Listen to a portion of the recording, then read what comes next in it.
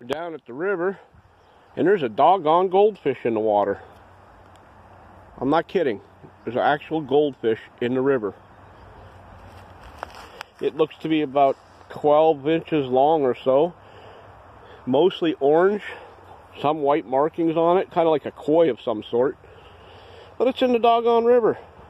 And of course there's thousands of suckers around it. That's so weird. Never seen an all orange one in this river before. We've seen blotchy white and orange ones. But that's just cool. Huh. Kong the goldfish. Interesting. Alright.